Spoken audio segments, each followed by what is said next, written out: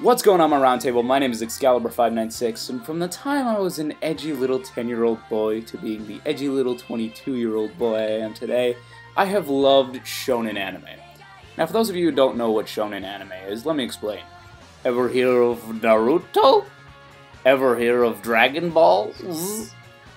Well, if you know what those are, you know what shonen is. It's a bunch of cartoon people hitting each other, lots of cool powers, lots of cool fights, lots of injuries that no one should be able to survive from, but somehow do because friendship. But yeah, you get the idea. Now, any fan of shonen anime, including myself, always consistently asks the same nerdy question over and over and over and over and over and over and over and over again till the end of time. Who would win in a fight? Well, my body pillow loving friends, we finally have a way to answer that question. Kinda. Well, not really, but it's a cool idea.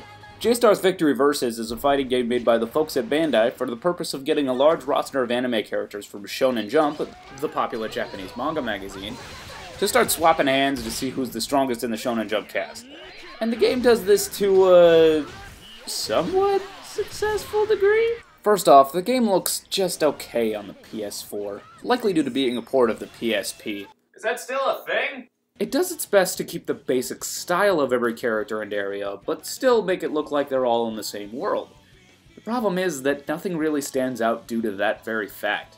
Each of the characters' original art styles and colors are vibrant and iconic within their original series, but here it seems like they've been kind of watered down by this need to keep the art style consistent. While there have been other crossover games to do this with no issue, like Super Smash Bros. Brawl, the characters in that game are unique enough compared to each other to stand out even with the aesthetic change. Something you can't really say about the anime characters here apart from a few outliers like Koro-sensei and Frieza, and even they're hard to pick out of the crowd. The models also feel less like characters with color and life, and more like animatronics. Especially when they talk. My god, I feel like I'm in Chuck E. Cheese looking at these lip animations. Although that's how actual anime characters talk on screen, so I guess I can't fault them too much on that. Next up is the story. What story, you ask? Good question. Next subject. Okay, fine, I'll get more into it.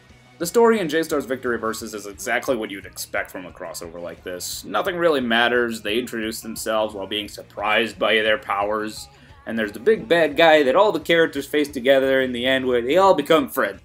The only way this could be more predictable was if all the characters hated each other and fought only to find out it was a big misunderstanding.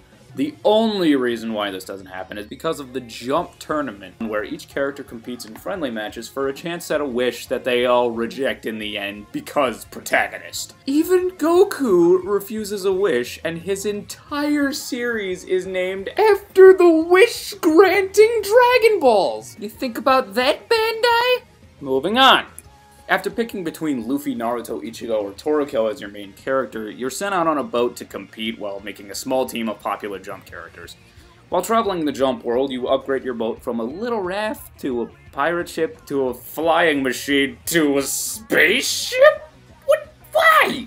After flying around on a scavenger hunt, you fight a boss, go on another scavenger hunt, face another boss, go on another scavenger hunt, some sad aliens attack because they had to have some reason to use Naruto's Talk no Jutsu, and then everyone has a feast and the game is over. There are also a few side quests here and there, but they boil down to go fight this guy, get this item, or shoot this thing with a cannon. And you ended off getting an item, a support character, or possibly a new character. There, you happy now? So, the story isn't that great, but how about the music? Well, let me tell you, this game is chock full of wonderful tracks like this, and maybe even this. So what do you think? Anything you liked? What's that you say? You couldn't hear the music over everyone's incessant screaming? Well, there you go. That's the game. Okay, it's not like this game doesn't have any music, it's just that said music is constantly drowned out by people attacking, grunting, and crapping themselves. And the only three tracks that we ever actually hear are the overworld music, the dialogue bad guy music, both of which you will almost immediately forget, and the constant, repeating, agonizing, casual dialogue music.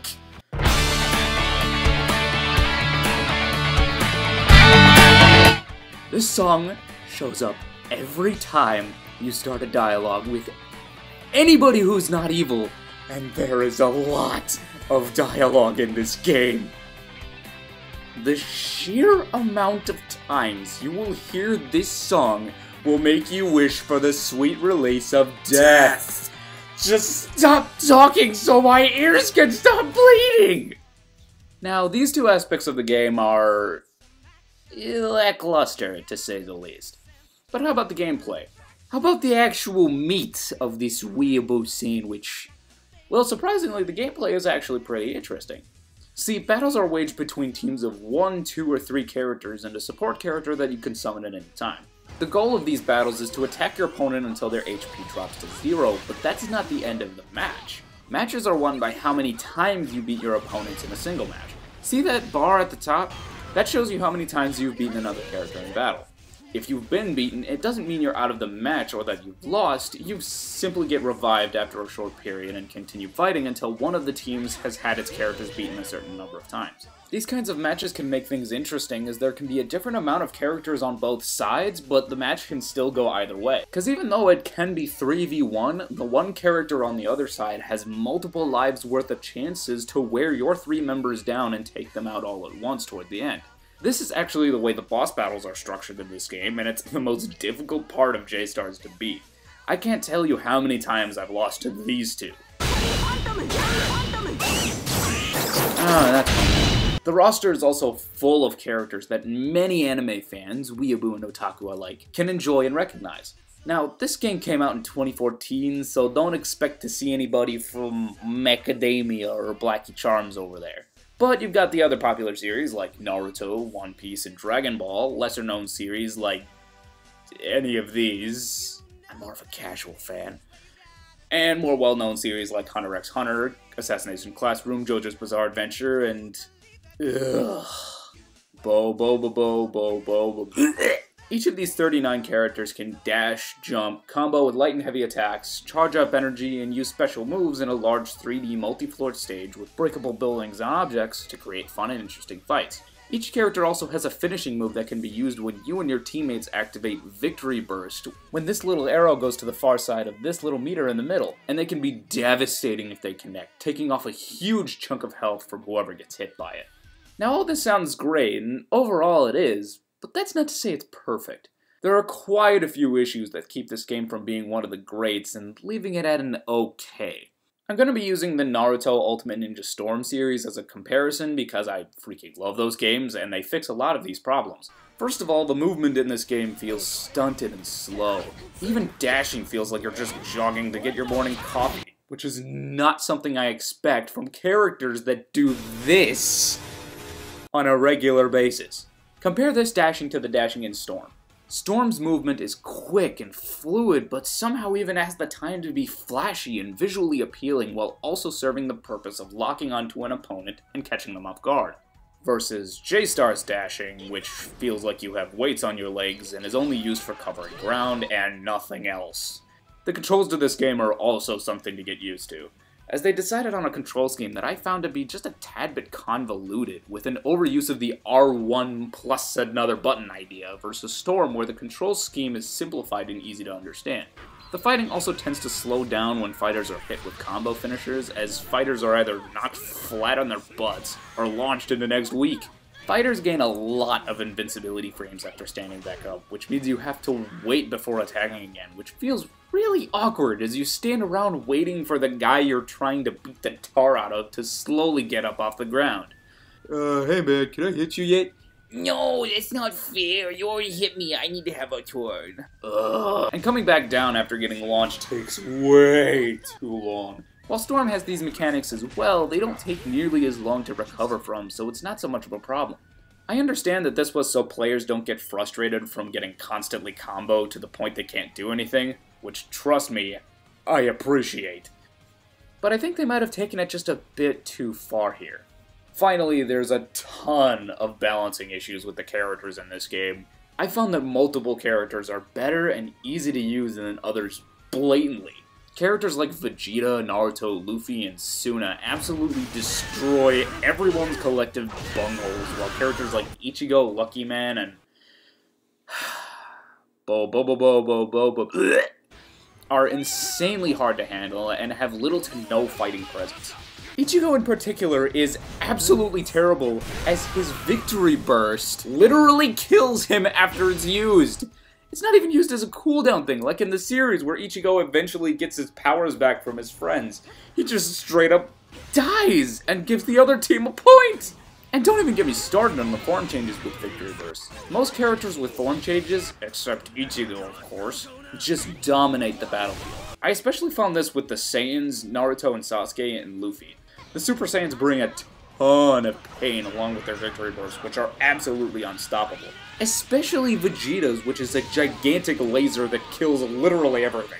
Then I can practically solo the entire game with Naruto's Sage Mode Rasen Shuriken, and both Naruto and Sasuke have form changes as their Victory Bursts, which gives them a lot of added bonuses, along with the ability to use their final moves.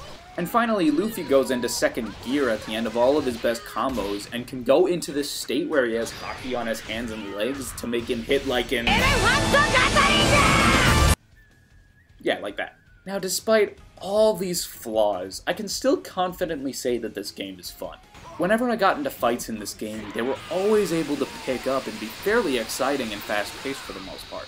Plus, just using your favorite characters and finding new ones that you might enjoy that honestly make you want to live through their stories and find out why they were special enough to be chosen for this game is an experience I think can be worth a try if you're a shonen anime fan. However, with all the problems I stated before, I can't highly recommend this game to someone who's just getting into anime or fighting games, but rather consider it as a suggestion. For them, I would probably more likely recommend Naruto Ultimate Ninja Storm or Dragon Ball Xenoverse.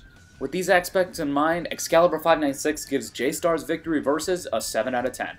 I hope you all had a good time. Make sure to like, favorite, comment, subscribe, and ring the little bell in the corner, and I'll call you for the next council. Later.